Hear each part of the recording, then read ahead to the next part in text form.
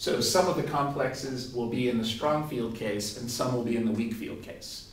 And what determines that? That's a good question. Well, first of all, sometimes you will simply be told in the problem, this is a strong field or a weak field, and then you'll know how to draw it. Other times, though, you won't be told and you're asked to figure it out, and you'll be given some clue that allows you to figure out whether you're in the strong field or the weak field case. So let's see an example of that. Let's stick with this. So this is known to have one unpaired electron.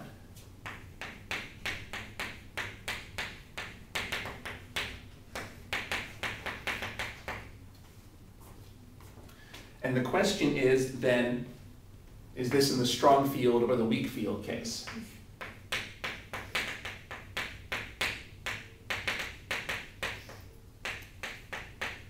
We'll go through this together.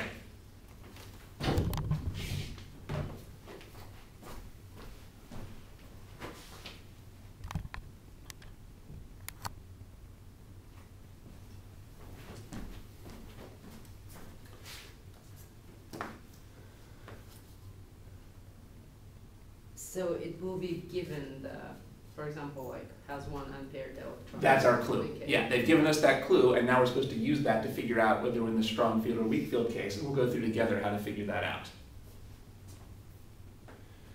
Well, the way you work that out, so first of all, the key here is we need to know how many valence electrons the iron has. We need to know how many valence electrons this iron will have. So how many valence electrons will this iron have in this complex? How many valence electrons will the iron have in that complex? If it's a neutral iron, it's 6 valence electrons. No, plus it's 8. So, but with ligands, it's different. Because we'll fill up, we will skip the S orbital and we'll go to D orbital plus. Right, although we don't actually have to think about that yet. Okay. We simply need to know how many valence electrons will this iron cation have. Plus 2. How many valence electrons will it have? What do you think? Well, we'll have 5 because we can account the charge. Okay, that's right. So it's 8 minus 5. That's right. So you made the first step, but you haven't quite made the second step. So your first step was right. Your first step was to figure out how many valence electrons the neutral iron would have. That's a skill we went over last time. Well, neutral iron is in the 8th column from the left. 1, 2, 3, 4, 5, 6, 7, 8. The 8th column from the left. So neutral iron would have 8 valence electrons. Notice that we don't just count the d electrons. It's in the 6th d column, but we also want to count the 2 s electrons. We don't even have to figure out how many are s or d, though. It's just in the 8th column from the left. So it would have 8 electrons overall. And we know that the neutral atom would have some of the s and some of the d, although that's not too important. So how many valence electrons does the iron 3 plus have? Well, how many electrons has it lost? 3. This is not how many electrons it has. Notice, it's how many electrons it's lost. It must have lost 3 negatives to become 3 positive. So now there's 5 valence electrons left. This we don't get from the periodic table. This we just get from arithmetic. 8 minus 3 is 5. Right. All right, and now we can ask where will it put those valence electrons? What type of orbitals will it put those in? The d orbital? Yeah, that's what we worked on last time. We saw that for cations, it's better to put the electrons in the d orbital, not the s. In fact, generally speaking, the transition metal cations don't even use their s orbitals. So these are all going to go in the d. All right, now let's suppose that we're in the strong field case. We don't know if that's true, but let's suppose we're in the strong field case. Draw what the electron configuration would look like then for the iron. If we are in the strong field case, let's draw what the electrons would look like.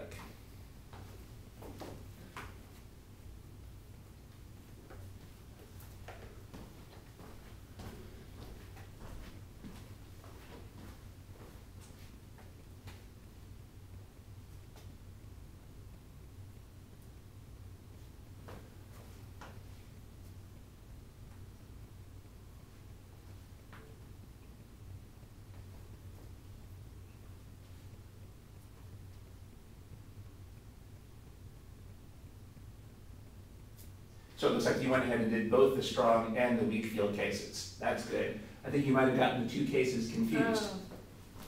So in the strong field case, we put in the first 3. And now where are we going to put the next electron? Well, it has a trade-off. It can either be unhappy because it's paired up, or it can be unhappy because it's put up at a higher energy level.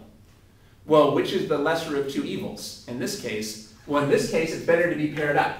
This is the normal case where it's better to be paired up because there's a big energy difference. It doesn't want to pay this big energy price to go up here. This is the normal case that we've always used previously in chemistry. And then that's only 4, so then the 5th one would look like this. Okay, now how about the weak field case, which is the unusual case that we haven't ever seen before. Well, in the weak field case, you only pay a small energy price for going up here. So in this case, it'll be better to be up here rather than be paired up. Okay, and then we would have the 5th one. So we always do this way?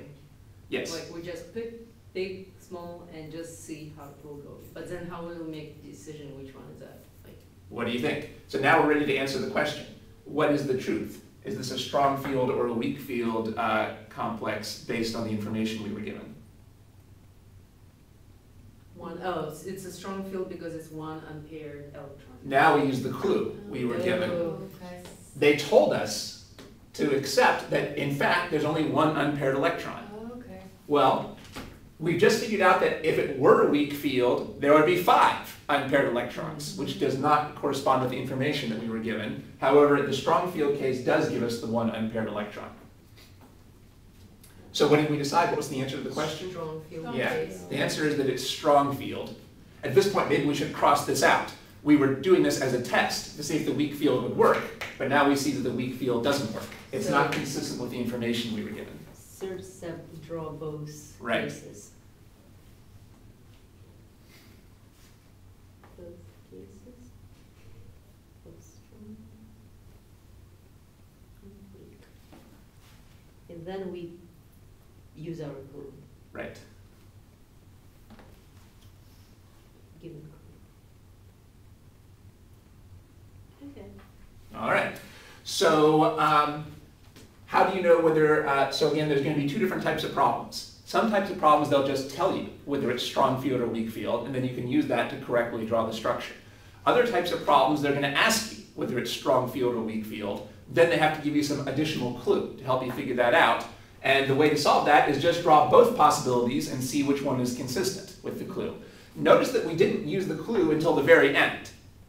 We didn't use this until the very end. We just used this to check whether these pictures were right. You might have gone, you could kind of waste time if you tried to draw the pictures to match this original. We're not trying to draw the pictures to match this originally. We just draw them to match how strong field and weak field have to work, and then we compare. Okay. All right.